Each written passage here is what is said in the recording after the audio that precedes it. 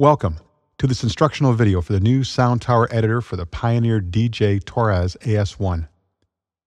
The Sound Tower editor for the AS-1 is a powerful companion to this dynamic mono synth. Working in complete harmony with the hardware controls on the AS-1, the editor provides an alternative way to control the creation and saving of your original programs. Additionally, the Pro version of the editor provides a number of features not available directly on the AS-1 that will enhance your user experience, but more on that later. It's not the intention of this video to explore every individual parameter of the AS-1, nor to be a definitive tutorial on sound creation and development. Please refer to your user's manual to gain a clear understanding of the many parameters and controls available in the AS-1. So let's get started.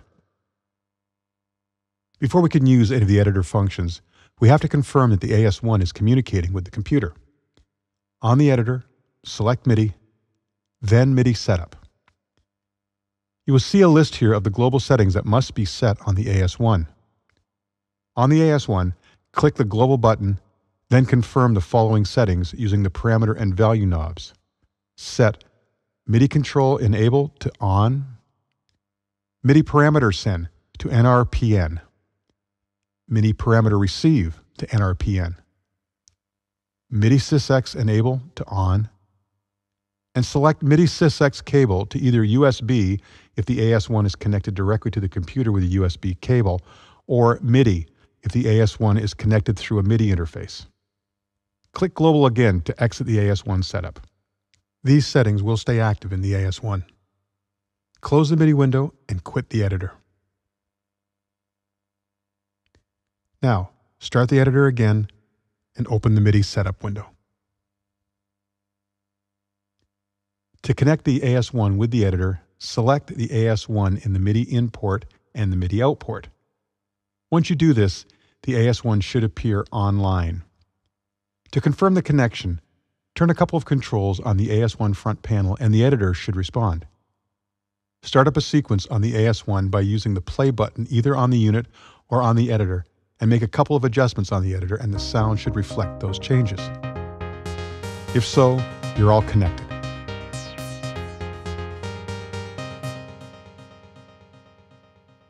Under the AS-1 menu, you have Preferences and About. In Preferences, you can change how the editor responds to the user actions. Mouse wheel value adjustments sets whether you scroll up or down to increase number values. Knob value adjustment sets how you adjust the knobs on the editor. When set to circular motion, you adjust the knobs by clicking on or near the parameter you want to adjust and move the cursor in a circular motion. If you want to make finer adjustments, you can click and then move farther away to track a larger circle, thereby giving you greater control. Change the setting to linear vertical motion. You click and move up and down vertically to adjust the value. Change the setting to linear vertical horizontal. You can click and drag either vertically or horizontally to adjust the value. About provides a way to check the software version and view the credits of the program developers. Click on the OK button to close.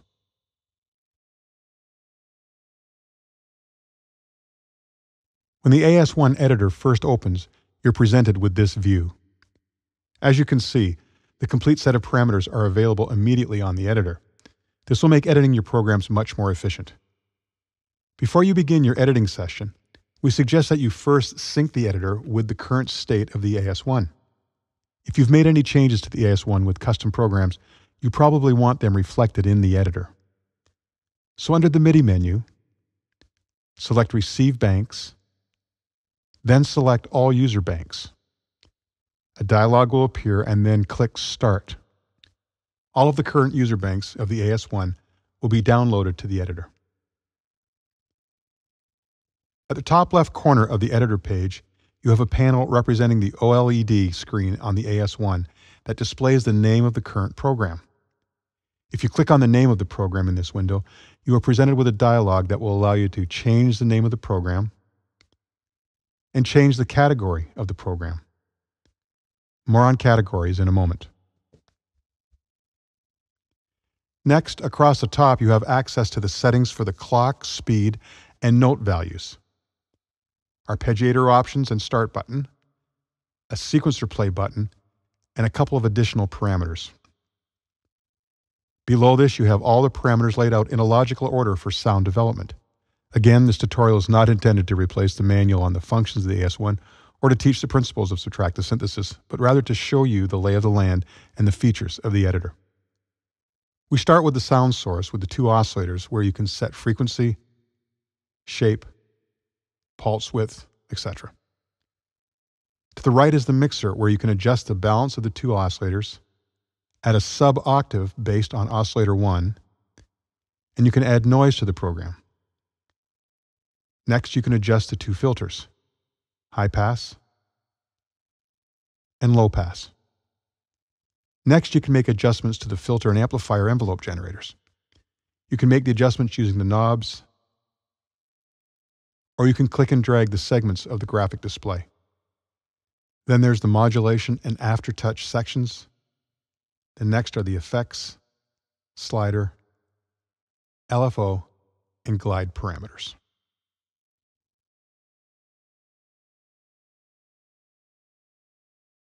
With banks, you have a complete listing of all the programs in the AS-1. There are 5 user banks and 5 factory banks. You can select any of the available banks and click on any program to recall that program in the AS-1.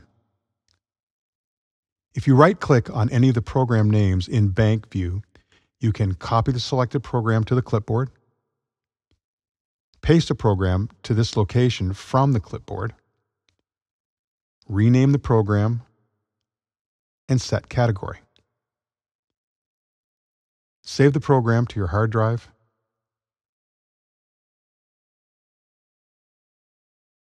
load a program to this location from your hard drive. This option has a built-in safety feature. When you select the location you want to load the saved program to,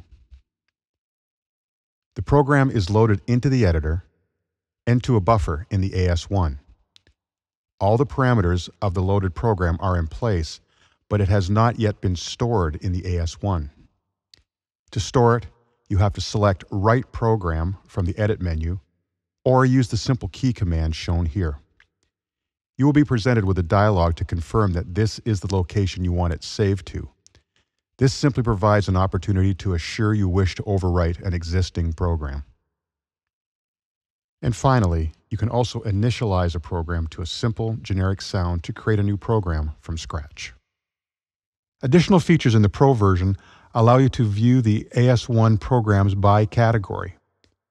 Here, you can again call up any of the individual user or factory banks, but you can also call up programs based on the type of sound it is: keys, strings, various types of bass sounds, brass programs, and so on. Let's take a run through the menus of the AS-1 editor. We've already covered the Preferences menu. Under the File menu, you can perform various load and save functions using standard file management commands to save and retrieve data to and from your hard drive or other storage location or devices such as a USB stick. I'll demonstrate one pair of these commands to show the process, and you can use the same process for many of the other sets of data. The first option is to load or save all data. This allows you to save out all the data in the AS-1 to a proprietary file. You can archive all your synths programs and other data in one single file.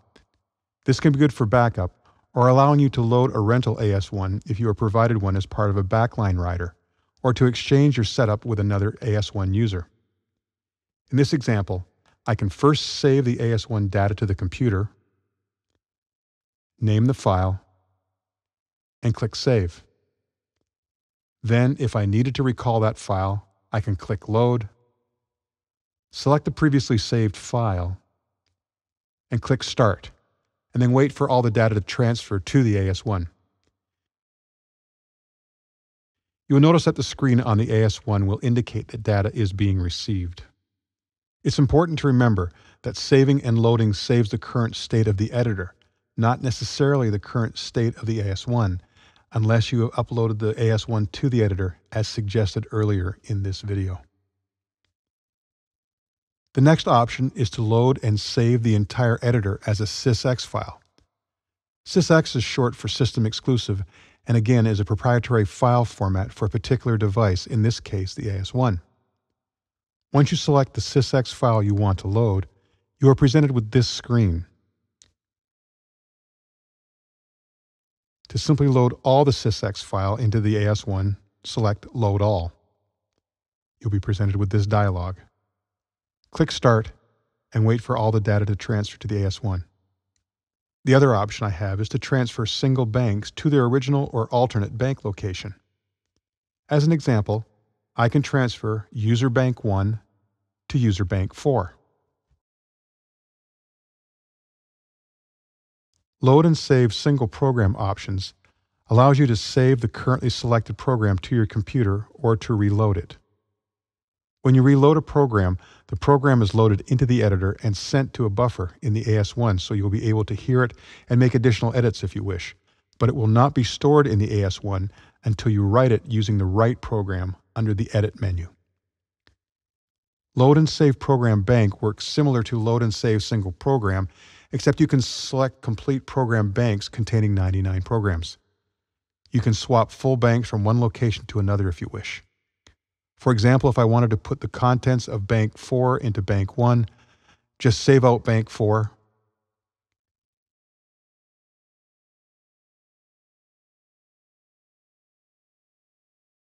then load Bank 1 using the Bank 4 file.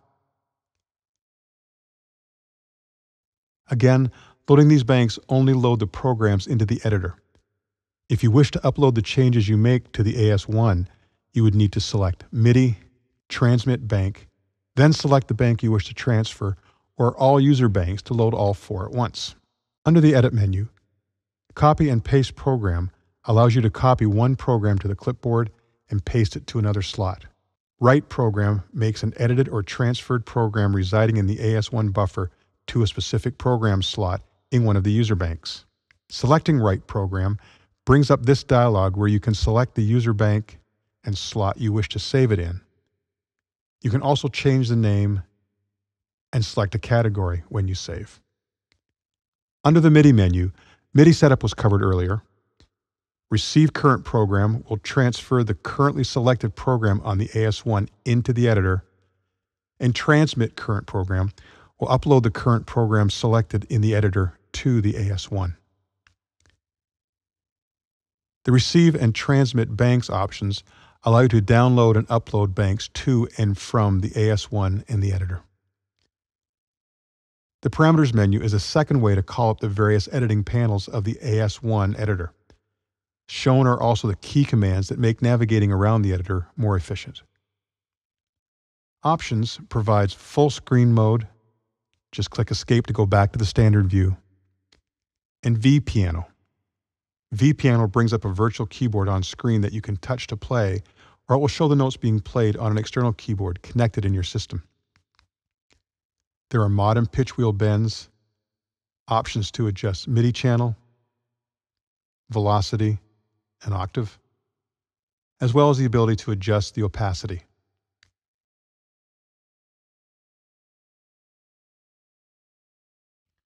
The sequencer screen allows you to quickly modify the number of steps in the sequence, notes, velocity, tie, and slew for each step.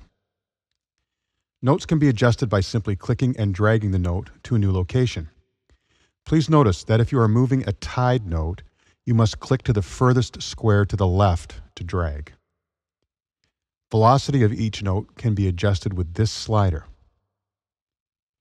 Tied notes can be set up simply by turning on the tie indicator to the right of the starting note. Slew allows you to select specific steps that initiate the glide feature between steps. Like clicking on tied notes, you must select the Slew On button to the furthest left segment of a tied note. Let's just select a sequence and try a few things.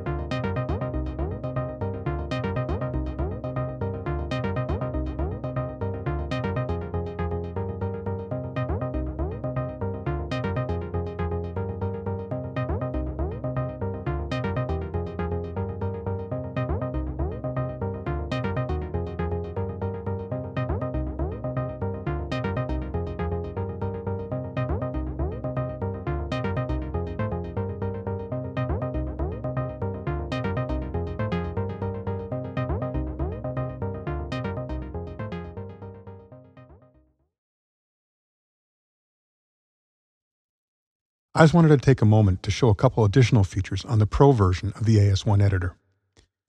We already discussed the extra category feature in the Banks window, but you also have Librarian, which allows you to quickly organize your programs in whatever way best suits your needs. Phantom allows you to create an additional 99 banks of 99 programs each. Templates allows you to select sequencer, ARP, or filter templates from any of the programs and then transfer it to another. Sound Generators is the main feature of the Pro version and allows you to create new and unique sounds by blending the parameters of two programs in various ways and generating new original programs. Global settings are parameters that are in place regardless of what program you may select. When making adjustments in this page, be sure not to change MIDI parameter send, MIDI parameter receive, MIDI sysx cable, and MIDI out select. Changing any of these will disrupt communication between the editor and the AS-1. You can freely change all the other parameters as you require. A very convenient feature is the ability to select the programs that will be recalled from the AS front panel 13-note keyboard. Simply select a key you wish to use to call up a favorite program. Then from the dialog box, select the bank and program you wish to assign. Whether you use the free editor or the Pro version, your ability to navigate and control your Pioneer DJ Toraiz AS-1 will be fun, faster, and very intuitive. So reach inside your AS-1 with this great new editor from Sound Tower. It's that easy.